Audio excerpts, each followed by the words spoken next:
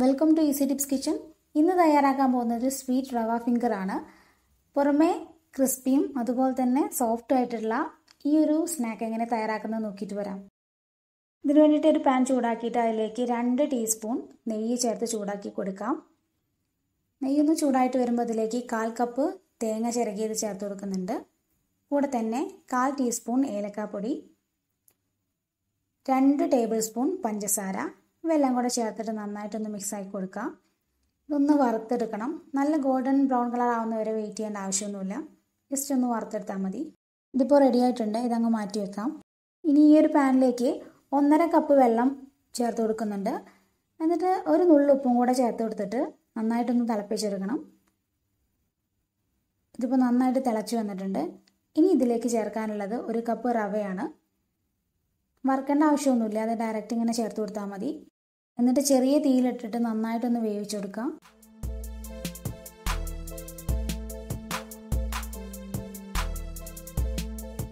ഇപ്പോൾ നന്നായിട്ട് വെന്ത് വെള്ളമെല്ലാം വറ്റിയിട്ട് നല്ല തിക്കായിട്ട് വന്നിട്ടുണ്ട്. ഇനി ഫ്ലെയിം ഓഫ് ചെയ്തിട്ട് ഇതൊന്ന് ചൂടാറാൻ വയ്ക്കാം.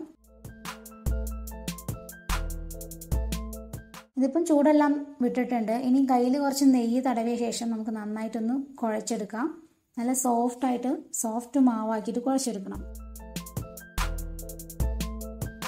ഇതിപ്പോൾ നമ്മുടെ മാവ് റെഡി ആയിട്ടുണ്ട്. ഇനി ഇതിൽ നിന്ന് ചെറിയ ബോളുകളാക്കി എടുക്കാം.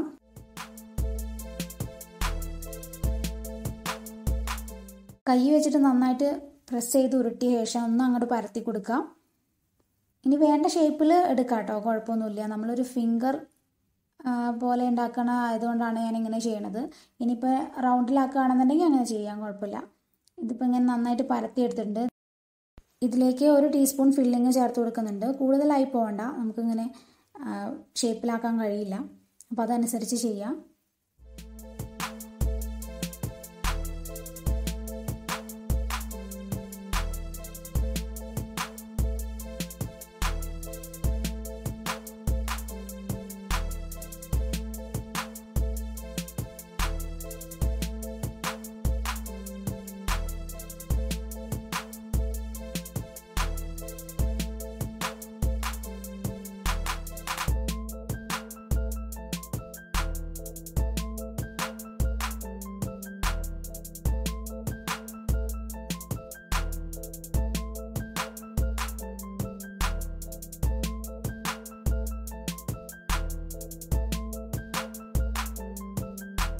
ഇനി ഇങ്ങനെ ഓരോന്ന് ചെയ്തെടുക്കാം.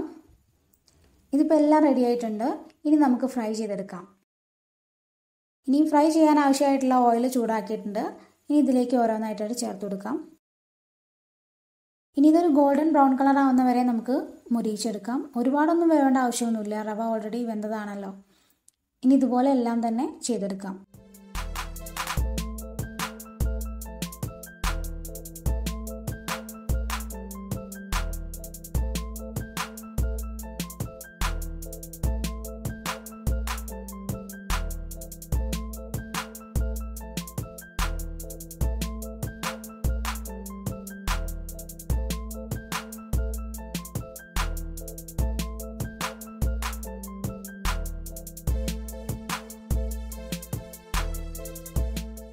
ഇപ്പോൾ നമ്മുടെ സ്വീറ്റ് റവ ഫിംഗർ റെഡി ആയിട്ടുണ്ട്.